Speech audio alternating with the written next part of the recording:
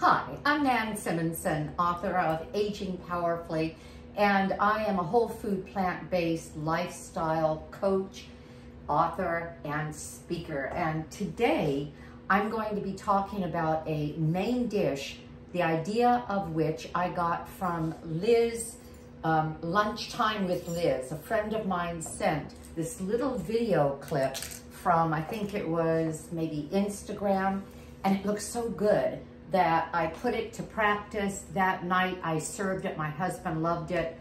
I've got about 25 minutes before he's going to be home, and we like to eat early so that we can have a long fast before we have breakfast. This is what I'm using, cauliflower, and it's been seasoned. Now, she had her recommended seasonings. I'm just using what I happen to have, and this is a piece that broke off. I got this beauty at our farm store on Sunday. We go to a vegan brunch every Sunday and then stop by this marvelous farm store on 15 acres of land. They pick it in the morning, we buy it that afternoon. And what else do I have here? Rice and hummus. Wait till you see how easy this is. I got a number of seasonings as a Christmas gift. Some low sodium, like these Dano seasonings, low sodium. This one's spicy, this one's original. These are not quite low sodium, all-purpose kinders, and I ended up going with this wood fire garlic seasoning. No, this is not low sodium. I'm not using any oil, but I could have done other things. I could have gone with this Georgian seasoning, garlic and spicy and deep tones, aromatic and savory herbs. This could have been our Mexican feast flavor. I could have gone with a Burberry, which is 21 or a 12 spice blend that has a very Middle Eastern kind of flavor. I could have gone with local spiceries, Sol della Toscano, that is completely salt-free. Or I could have simply put smoky paprika and garlic powder and onion powder or granules, and maybe a little bit of turmeric, maybe a little bit of thyme. Anyway, I didn't do any of that. I used the kinders, wood fire, put it on the cauliflower, put some water in the bottom, and I am going to close your ears and la la la if you don't use a microwave, because I do.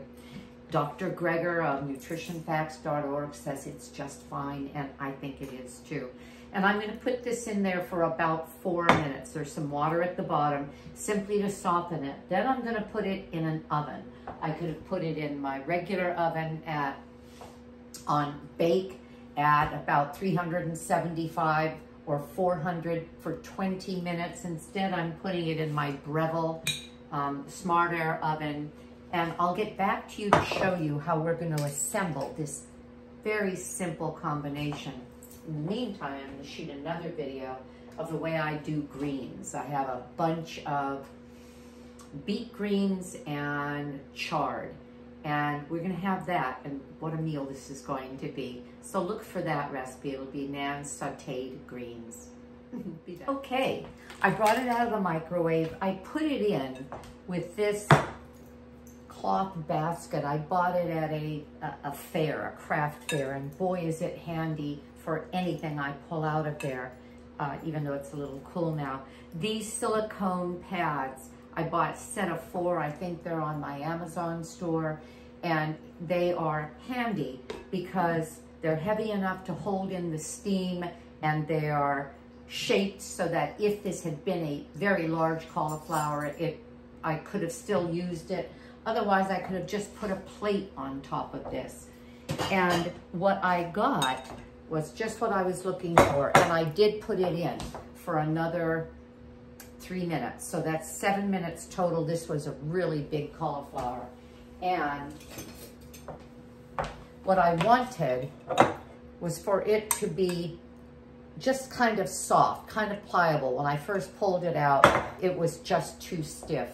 And I want it to be partially cooked because I'm going to put it into the Breville oven on roast at 375.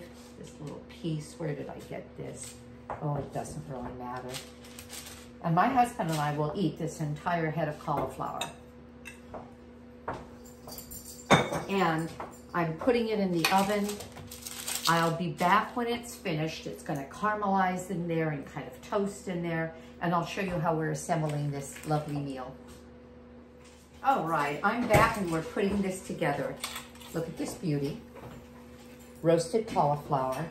Tender because we put it in the microwave and basically brought it down to kind of a hot steam and then roasted it in the Breville oven for, I think I ended up with about 25 minutes.